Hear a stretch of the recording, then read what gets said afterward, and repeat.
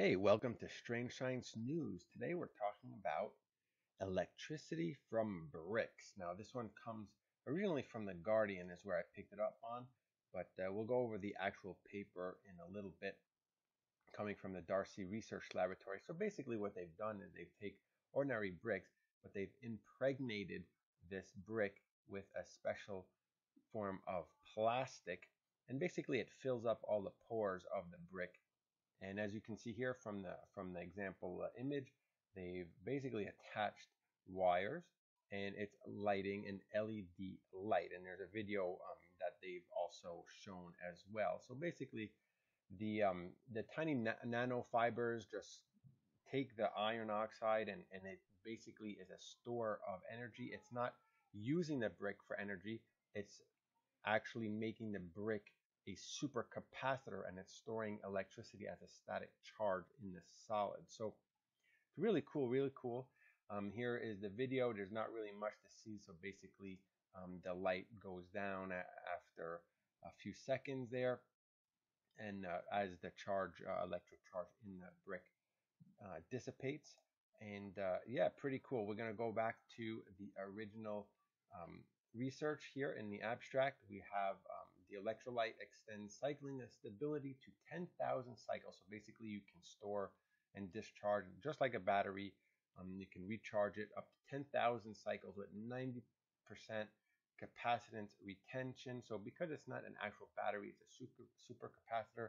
It's not actually using up um, like it would in a battery where it wears out. And so that's pretty cool.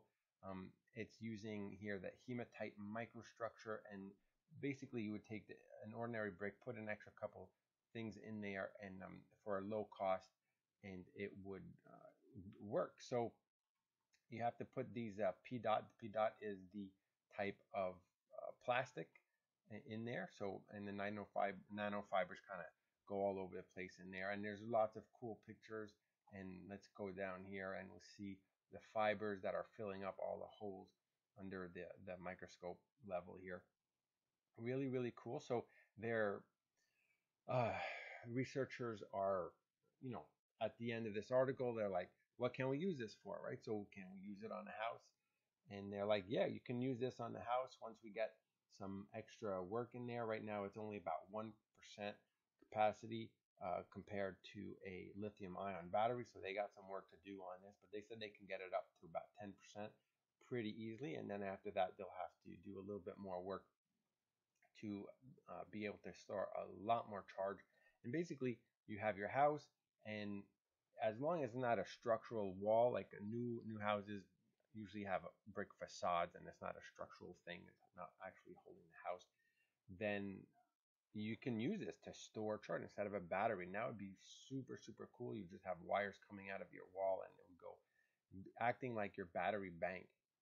So that is awesome. I really think this is something that is should be continued to be worked on. And I mean, the research is really, really solid in this. There's lots of detail, and I'll share that link in the description area below. It's really awesome. They put everything out. It's everything is free access on this article. A lot of times the science articles you need to pay for access. So if you're really into this, you can check out all the details and see exactly how they've done it and all the measurements and all that references. It's really, really a cool, cool, cool picture. But this is, right here is an LED being lit by a brick, basically. So let me know in the comments.